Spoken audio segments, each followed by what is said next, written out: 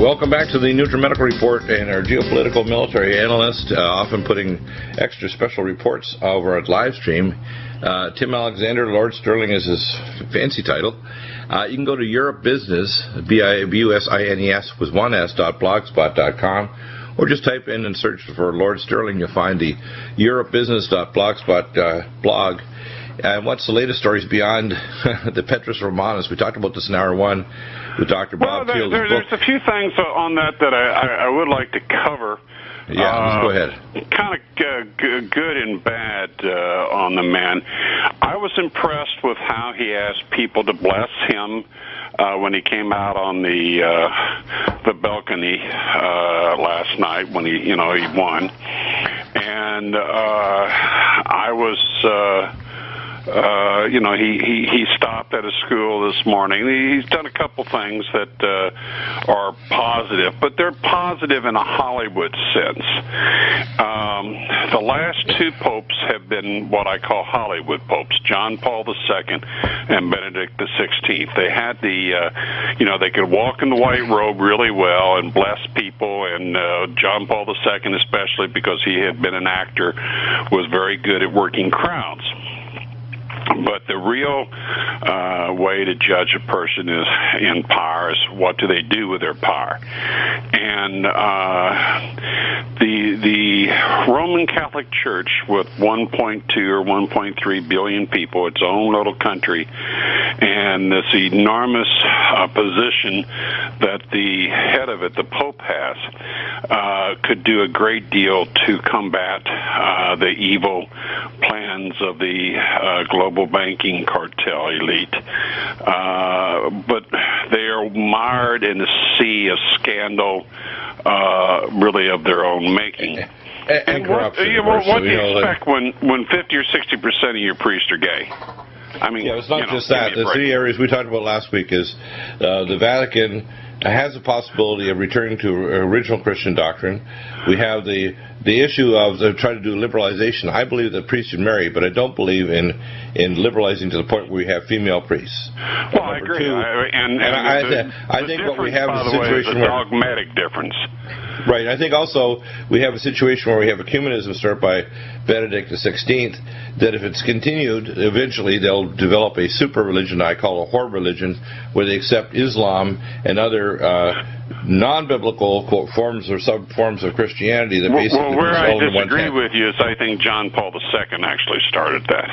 Yeah, I'm just saying that the major force behind that, but behind the scenes, even before he was the Pope, was Benedict. Even before he became Pope, over the last 40 years, he's been one of the driving forces behind it, even while the other popes were the guy in the helm. Yeah. Now, when you look at that Pope Francis, some of the criticisms... Francis of Assisi, yeah. Well, maybe it was actually probably Francis Xavier, but the Jesuit. But he's a Jesuit. Now, I've had professors that were Jesuit trained, and I can usually tell a Jesuit trained instructor. How do you tell? There's just something about them. There's a clarity to their thinking process or something. It's hard to tell you, but yet when I've been around them, I say and then I'll check the biography or the resume and say Let me crystallize it a little bit different in the metaphor. There's a clarity in their understanding of the deeper knowledge of what really makes and runs the world, because the Jesuits are high-level Illuminati Masons, and they are very powerful, and within the church they are feared. Yeah, well, I'm not sure the average one is Illuminati Mason, but there's some. But all Jesuits are. All Jesuits are. Well, anyway, the criticisms that have been raised against this new Pope Francis have to do with his cooperation with the military government, and it's a number of years ago in Argentina, and the crackdown on the leftists. Now, of course, there are two sides to that. The fight against the leftists, which included communists by the military, was not all bad. You got to remember that communists by nature are deeply involved in tyranny and dictatorship. But there was much that the military did in that time period that was very, very clearly unacceptable and human rights violations, the whole bit. But that all tends to be how the military tends to handle things, regardless of where the military is. He's got Pope Francis has about a 2-week honeymoon period where he can do no wrong. And in that 2 week, if he is serious about cleaning up the mess in the church, he will announce an end to mandatory celibacy for priests and bishops. And I will announce something like the suggestion I've made, where they take the permanent deacons who are married and offer to ordain a large number of them as priests fairly quickly. But you have to break up the gay mafia that is controlling the Catholic Church. And there are a lot of serious rumors that it was so bad that was what really pushed Benedict XVI over the edge, that it was just it was getting so bad that he couldn't handle it. And I have seen that in seminaries where they were actually very glad. People were very glad they closed them because the things had gotten so far out of hand. You've had seminaries where literally the straight people were just about driven away, and you got to the point where almost everybody in the seminary was gay, and they were calling one another by girl names and so forth. I mean, just if the average Catholic would see some of this stuff, which I have seen because I studied to be a deacon up close, you would just say, "Oh my Lord!" And there is a house cleaning. Also, this bit with the Curia. At a high level, it's often said that the difference between the mafia, the high levels of government, and the church is non-existent in Italy. And there's a real question: is will he really reform the Curia? And who knows? Who knows? An outsider, so he may. Who knows? I think the Malachi prophecy is correct. I think Pope Francis is the last pope. He's Petrus of Rome, and he's of Italian descent, but he's also of Argentina. He's a Jesuit. Yeah, his grandparents came from Argentina. Most of the people in Argentina are Italian descent, probably 80% of them. And I mean, I had Italian neighbors. I love Italians, and I love Rome. They're a little, they couldn't talk if you tied their hands behind their back, but I was enriched by having Italian neighbors, is the way I put it. So let's get down to some of the basics, Tim. We have a number of fulcrum events happening. We have Petrus Romanus now in. He's probably going to follow through on the ecumenism that goes back to, as you said, one of the earlier popes, followed through by the current pope that just resigned, Pope Benedict XVI. We have a situation that's on the knife's edge of a war in the Middle East. The armistice has gone between North and South Korea. China and Japan are at it, literally threatening back and forth. And Japan, by the way, is a nuclear power, even though people don't want to admit it. A very, very large nuclear power. Right, and very large, probably the third nuclear power behind the United States and Russia, before Britain and France even, is Japan. We have also a situation where Russia is totally ticked off with our placement of anti-missile systems, because Russia over the last 20-some years has been retooling the military for a takeover and reemergence of the Russian Empire. They now control oil and gas supplies to Europe, and all the military developments of the strategic rocket forces, jets, etc., that are being built in China by the Chinese government are all Russian designed. Well, we're marching down the road to World War III, and we continue that march. Yeah, and under this, it's sped up.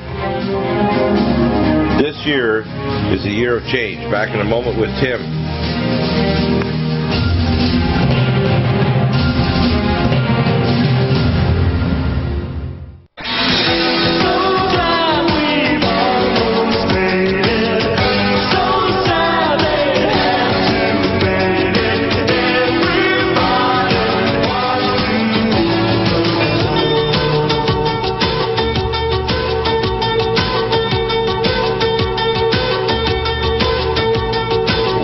back to the NutriMedical Report.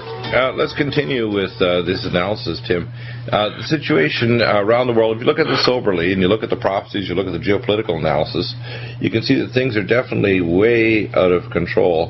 And there's a number of what I call trigger events that could push the civilization to the break point and also push people to make bad decisions. And I would say the agenda, if you look at the prophecies, you look at the analysis of Pope Petrus Romanus, if you look at the globalists like Obama that's trying to hand us over to foreign enemies, you look at the acquisition of 1.6 billion hollow point bullets and bulletproof armored personnel carriers by the government, the Department of Homeland Security, all of these elements taken together expects that there's either an invasion, an extinction level event, or some global cataclysm that's going to precipitate a revolt by the public against what's going on, or attempt to survive some extinction level event like a Carrington-style super storm on the sun that could knock out the power grid. But we are the globalists feel that there are over 7 billion mostly unnecessary eaters, and they would like to whittle that number down by over 6 billion.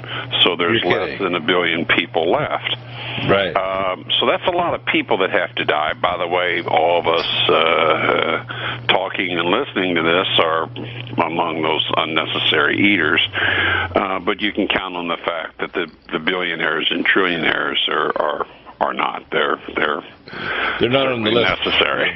You want to hit some of the other high points of the news items you want to talk about today, Tim? Well, the French foreign minister is saying that France and the UK will send weapons to the foreign mercenaries that are fighting in Syria, despite a EU arms embargo which prohibits such an action. Now, they're asking them to change that, but they're basically saying right up front, even if you don't, we're going to ignore that arms embargo, and we're going to ship arms to the so-called militants. That is insane, because Syria is the back door to a war with Iran. Iran cannot maintain its position, its security position, if Syria falls, and everybody knows that. And before they will allow Syria to fall, the missiles will start flying. So the NATO and Gulf Cooperative Council and Israeli position on Syria as well as Iran is insane. It's insanity. It's like walking into a giant powder keg warehouse with a flamethrower and letting rip, and then being shocked that you're being blown into a trillion bits. It just it boggles the mind that you have governments doing things which clearly point to launching a third world war, and that is the greatest moral imperative of the day. We've got to stop it, or we're going to all die. We're also in an economic phase of that war already. I tell people, if you look back in the 1890s, we're in World War I, not in 1914, but in the 1890s. If you look at World War II, we're actually into World War II in the 1920s. We weren't in the World War II in 1941 or 42 or even 38 when it started, some areas where they started invading into the Sudetenland. What we're dealing with is we're actually in the economic phase of World War III right now. And we're seeing these alignments happen. The social networking that was set up with the Arab Spring, the 5 years ago mounting war between Sunni and Shiite Islam in the Middle East is part of that. The increased if you read the letter from Albert Pike that was written about 100 years ago, that was on display in the British Museum for decades until one of the Rothschilds got on the board of directors, he spoke clearly of a coming 3 world wars, and he pretty much laid it out exactly how it's happened so far. And this was all necessary to bring about their new world order. Albert Pike was a former Confederate general. He was the head of the Masons, 33-degree Mason. He was a Satanist, and that's a matter of historical fact. And his knowledge of what was to come had to have been gained by demonic means. Demonic channeling. Yes. No different than the contact between the king of Israel, King Saul, and the witch of Endor when he quote, summoned a demonic entity that pretended to be Samuel. Really no different. Yeah, well, and the Bible is very clear about, seances and stuff like that. The warning is very clear, and some people ignore it at their peril. But if you look at, there's an interesting article I linked today, Being Employed Today versus 1970. I just happened to be talking to a buddy of mine last night, and he had been unemployed. Now he's making about $1,000 a week. He's working about 60 hours a week. But he said, you know what? He said, this is about what I made in the 70s. He was a seller of high-end audio equipment, and he was great. He was one of the best. And he was bringing home about $1,000 a week. He was very young. He blew it all. But the difference, and of course $1,000 then was more like $4,000 today. Right, exactly. Everything, they're robbing us in every way possible. Well, what they're doing is creating a fire sale of everything on Earth because, and by the way, this isn't just about accumulating all the wealth on the planet. And we said this the other day, we tried to bring this out with Theodore Shabbat, when we bring it out with other experts. The globalist plan, and you have to get this, okay, even if it offends you, assaults you, upsets you, you have to face reality. The globalist plan of Agenda 21, of the Council on Foreign Relations, the Royal Institute for International Studies, the Bilderbergers, etc., all these guys, Bill Gates, is mass murder of most of humanity on the planet. They want to get rid of that. Yeah. That is, and they have articulated this. I mean, it's public. This is not just some conspiracy theorist sitting around dreaming this stuff up. This stuff has been very clear. Look at Ted Turner, who says the population of the planet should be somewhere between 300 and 600 million people. What gives him the right to think that he's narcissistically empowered enough to say that? And then we have the comments here in the news that you posted up at the top of your news items. Paris, France, and UK armed Syria, and of course Mr. Lavrov, the Russian foreign minister, has warned them not to do this. Yet these fools are arming our foreign people that we're fighting against in Afghanistan and Iraq, the same people we're giving flak jackets and weapons and communication systems to do a regime change in Syria. This is indefensible. This is completely BS, and I like your 5 BS meter flag award that's right below. 5 BS flags, yeah.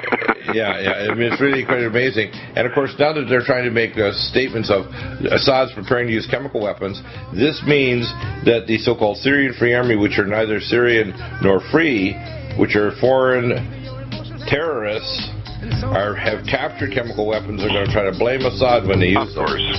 That's what's coming next. So we're telling you in advance, this is the next scheme, and it's going to piss off the Russians. Don't expect a nice response from them.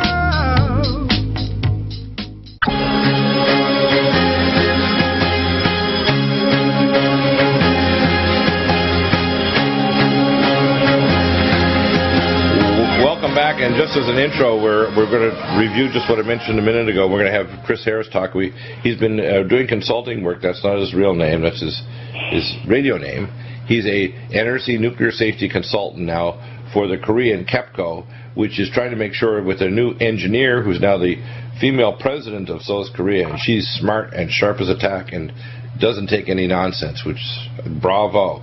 And what we have is a situation where South Korea doesn't want tsunamis, earthquakes, or just stupid engineering to cause a disaster there. They're the first country, by the way, to put nuclear detectors, radiation detectors, out there in their grocery stores so you can walk around and see if the fish go click, click, click. Today also they announced in the news the discovery of the Higgs boson. Now, this is one of the things that if you Google my name, you'll see all kinds of detractors and stupid comments like Dr. Deagle killed a patient, did this and that. And I want to review this before I get into this. Number one, the patient they're quoting was misquoted by the Federation of State Medical Boards and the Board of Examiners of Colorado because they came after me because I was releasing information and fighting them, the state and industry, in court. This gentleman killed himself with drugs he got from an emergency doctor and his own psychiatrist appointed by the courts. this is a lie. And my background is very broad, including working for the government with FEMA, with basically the federal government, FBI, hazmat teams, as a Q-level security cleared at U.S. Space Command Strategic Defense. And before I went into medicine, I was recruited to go into nuclear physics at MIT. They were arranging a special scholarship to do plasma nuclear physics. I went into honors biochemistry and finished my PhD research project in 5 months at age 21. I finished it, which would have taken at least 5 years, in 5 months. And because my grandfather was dying, I switched and went into medicine at 21, was already specialty training at 24. So you got to understand here, when I say the Higgs boson is a big deal, it's not like a nothing. They have over the Hadron Collider, the symbol of Kali, the destroyer of worlds, okay, the Hindu goddess, the destroyer of worlds. We have, and this is, I'm going to quote Michio Kaku, we have level 1 is a civilization that can control the power of the planet, which means it can start off earthquakes, volcanoes, plasma physics, it can start off superstorms, pumping, Tesla electronics, scalar warfare. It can do what's called scalar warfare over a city, can create a 100 megaton explosion without firing off a missile. America and Russia have these weapons. 5 nations have weather control weapons, 5, that I know of from my classified sources, which means we can start off earthquakes, volcanoes, tsunamis. In fact, there's really good evidence that the tsunamis struck Sendai, Japan, and I've talked to engineers, including Professor McCanney, that this is all the characteristics of an artificially created tsunami. It was not a typical one, and I've analyzed it now for 2 years. That's significant. Now, the Higgs boson, how it ties in. I agree with that analysis, by the way. We have a level 1 civilization controls the power of the planet, which we've had for 50 years, and they lie and tell you they don't. Number 2, we've had nuclear fusion, tokamak fusion generators that fuse helium-3 that's grenaded on the nuclear reactions on the surface of the sun. When you fuse helium-3, you create a plasma directly, and they have miniaturized these engines and have them in our Aurora space fleets. We even have entire fleets of interplanetary space vehicles that they were, quote, taking out of service or upgrading in 2010, and have upgraded to even more advanced vehicles. Number 3, our space programs and our intelligence in terms of space development is shut down under Obama, and now NASA basically has gone black ops. So people like Edwin Musk, Mr. Musk, the director and owner of PayPal, the Sabbatean Jew, actually is the one who now is running the Dragon satellite system and supplying the U.S. space program at the International Space Station. So what's going on is all this has gone black op. So we have level star power, which is nuclear fusion power, and now with the Higgs boson, we have the proof of the Higgs field, which is the field that can create literally torsion fields or wormholes.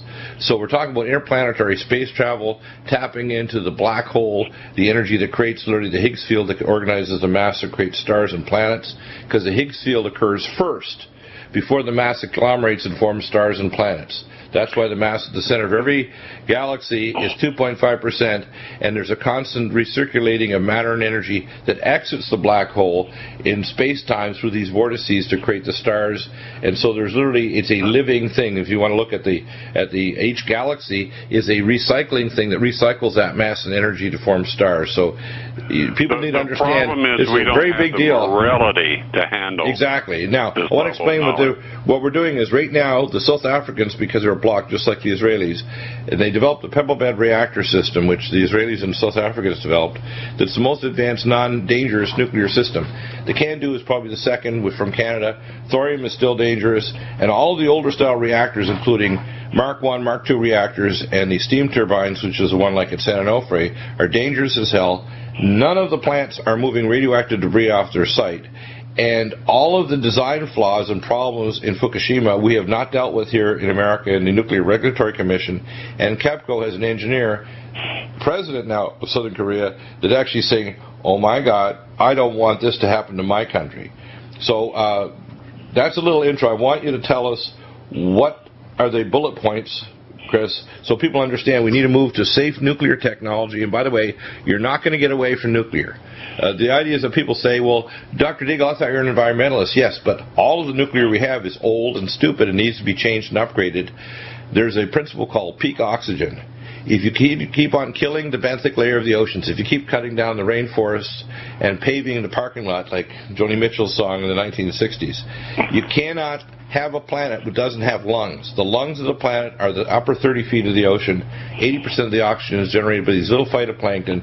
And when you turn the key to your SUV or your car, or you have a coal plant, that fuel is not fossil fuel. That's a lie. That fuel is abiotic, created by the nuclear reactor called planet Earth. We live literally on a nuclear reactor with a crust on it called the surface or the lithosphere of the Earth. So, Chris, tell us what you told KEPCO. Chris, are you there? Have you had a seizure? System might have dropped him. I didn't have a seizure. I had mute. Yeah. No, just after I had to go through it, because I recently had somebody say, I went and contacted you, Dr. Deagle, but when I Googled your name, I came up with 500,000 or 1 million hits of all the horrifying things you did. I said, you need to smarten up. Anybody with the cojones to say what I say on the air, anybody with the brains and the guts to be a believer in the Most High God that's going to say this, and believe me, if I wasn't a believer, I wouldn't do what I do. And I'm not presuming to be anything special, and I'm not a hero, and it's not an excuse for... there are a few bad things about me, and one guy just lied through his teeth, and I even hired tracked him down in Belgium, and the guy is a convict, and he has no money, and if I sue him, all it will do is cost me money, and Well, the point is this: I'm setting the record straight because the thing is, here's the point. The point is, if people don't know what I'm saying is true, or at least worth reevaluating, is to tell people, you don't have to believe me. Go and reinvestigate yourself, and then go quietly somewhere, pray, or lay in one of those little water beds or something so you can get your body calm enough to get over the shock of what I'm telling you. And then just kind of get over it and make a decision of what you're going to do. Now, I'm not telling you what to do. This is not a cult. I'm not running the Scientology kind of cult thing here. What I'm trying to tell you is, when we tell you these things, whether it's engineering things about why we don't have a corium catcher under our nuclear reactors like TEPCO didn't have, they didn't have a seawall, they didn't have spider-soaked Kevlar tents, they had faux engineering for the Taurus so that they argued initially over whether they should or shouldn't release the hydrogen, which caused hydrogen explosions that lost containment of the nuclear reactors. Reactor number 1 in TEPCO actually was destroyed by the earthquake long before the tsunami even struck, because it's right on the fault line. We have a number of issues that are in the same reactors here in America of all different kinds of designs that criticality can occur, loss of containment can occur, blackouts of power, we call station blackouts, a ton of engineering issues, including the fact that these pipes, a lot of them, literally wear right down to tissue paper, and they've had plants south of Chicago, I've had my nuclear contacts tell me, where literally they went in with a brush to check the piping, and it was literally the thickness of a piece of paper. That's how nuts this is. And people don't understand they're constantly being irradiated by around 120 miles around every nuclear reactor in America, and always have with tritium, thorium, radioiodine, and other isotopes. We're back. I'm going to hear from Chris after my little rant and get the details about KEPCO.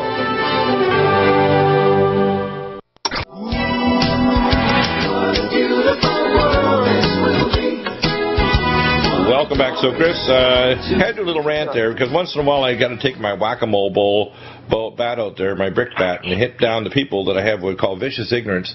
I don't put through the sweat and hard work and the prayer to say what I say every day, and people need to understand that the breadth of my background and where God's put me is just because I'm a servant of the Most High God, and I'm not presuming to be anybody special. And by the way, don't do any hero worship either. That pisses me off even more, because I want people to pick up any issue that they feel in prayer or in circumstances they need to do. Because if most Americans, for example, start to prep, if most Americans just evaluated the truth and said, hell no, we're not going to do this, we'd remove Obama by impeachment, we would get America back on track financially, we'd pull back we'd become energy independent from crazy countries like the Muslim countries, we would not give Mohammed Morsi this any $1 of money when he's planning on attacking Israel and their allies, and has sworn an oath against America and the West. We would not do any of this crap. We would have nuclear reactors properly upgraded to be safe. We would face the truth of the fact that we're killing the lungs of the planet. We'd get rid of pseudo-environmentalists and make a new form of international crime through the Hague. so that when people push carbon tax garbage, or they don't stop depleted uranium rounds used in warfare, which violated the Geneva Accords since the 1940s, that we would put them in prison for a form of scientific fraud, like Igor, I call him, Al Gore. So we need to deal with these issues. And so if you have a problem with Deagle, have the balls to call me up and talk to me face-to-face on the phone. Don't go and make blogospheric, stupid statements without checking with me on the facts. Okay? Fair enough. Got it? Got it out there? If you think you have the cojones, you call me, and I'm going to take care of you. And when I finish with my conversation with you, you're not going to be the same. Got it? So if I seem a little angry, you can't even, the word anger doesn't even contain the spiritual rage. And it's not a rage of my ego has been hurt. I don't have ego issues, even though people think, oh, he's just a narcissistic egomaniac. No. My issue is I'm so concerned about my wife, my children, my family, my fellow Americans, my fellow human beings of every skin color of the Code of Joseph on this planet, of the planet itself, of omnicide, of egomaniacs, satanically ruled, stupid idiots that don't want to realize what we're doing to the planet, our geological, our biological history, our genetic heritage. This is the end game. This is not like a big rehearsal. This is the end game. This is it. This is the big show. Yeah, Chris and Dr. Bell, I linked an article here today. Sickened Alaskan animals getting more tests for Fukushima radionuclides. Evidently, the number of sickened animals in Alaska is really climbing. Well, of course they're getting sick. First off, they're getting sick because there's a direct airstream carrying radionuclides across to Alaska. Not only that, the permafrost is melting like crazy in Alaska, while Antarctica, the ice sheet is increasing. So people need to say, this is not global warming. We're actually heading into an ice age, but the underoceanic volcanism that's occurring in the Gakkel Range, which is 1,500 kilometers long under the oceans, with peaks higher than the Swiss Alps. These are volcanic peaks, okay? It's going crazy. People don't understand that the Earth literally is in birth pangs. So I talk too much right now. I want to hear from you, Chris. What's going on with KEPCO? Okay, in Korea, I've talked about my team. I've alluded to my team that we've been on some other projects together, and a meeting was set up, and at some request, the South Koreans, I gotta say South Koreans, we're not holding North Koreans, of course. South Koreans are very concerned about a Fukushima-type accident, and in their country, and mainly for a lot of reasons. Number one, they have sites there that are as big as Fukushima. That means 6 units, and others being constructed as we speak. So they've examined their own command and control structure, and they said, we're lacking, and we want to do something about it. They're asking for our help in consulting. I find that to be it's an honor, and also they're under the gun for doing it because their brand new president, who is an electrical engineer, by the way, she is mandating that actions be taken now, and there's a whole lot of work to be done. Some of the ideas. In fact, of one of the other fellows who's presenting today. I presented for 2 days, and another fellow is down there now. Down there means in the Washington, D.C. area. They came over here for that. Right. So the other member is Joe. So we're all talking about different aspects. We have to prepare a fairly large presentation and make sure we can speak to these people who are very bright. They're all PhD level, and they all speak. The Koreans are top notch, and let me tell you, they're totally freaked out by what happened in Japan. They're also freaked out by the crazy policies of the North Koreans, because the North Koreans, in a half an hour, as you said, the military expert Tim Alexander, half an hour air attack with these tubeless rockets, and South Korea and Seoul is devastated. So we have 3 nuclear powers, Taiwan, South Korea, and Japan, aimed at every square inch of Russia, China, and the Kazakhstan, and every former Soviet CIS nation literally will become dust and ashes. And it's not just those. America has weapon systems hundreds of years ahead of any other country on the planet, and that's why the Russians and these other countries, if they have any sense at all, won't do it. But the Muslim nations are stupid enough to do it. Iran is stupid enough to fire 1 or 2 nuclear missiles, and then most of Elam, which is the western territory of Iran, will become obsidian glass. It's also called Teridium, right? Yeah, right. Teridium, yeah. So some of the items that we touched upon was the developing. There was a lot of confusion in Japan about when should we vent and when should we not vent, when can we admit seawater. That's because they didn't build the proper even hydrogen venting systems, which we put in America, but the Japanese didn't do. The General Electric Corporation and the Japanese at TEPCO decided to put a full hydrogen release system in the Taurus, and we went over through these data, and, you know, what recommendations did you give? You give me the bullet points, and what are they going to do about them to actually stop the danger of a tsunami, an earthquake, or some other superstorm event that could devastate? Because most of the reactors in South Korea are sitting right on the coast, aren't they? Yeah, we're examining their procedures. Their command and control structure found that also that they're lacking in someone to make the final decision to go ahead and to vent or not vent, or in this case to admit seawater or not, instead of arguing over for days like they did in Fukushima. And they are very willing to accept that idea and go forth with that. Also, the idea of passive systems that could be used in response to an event like that.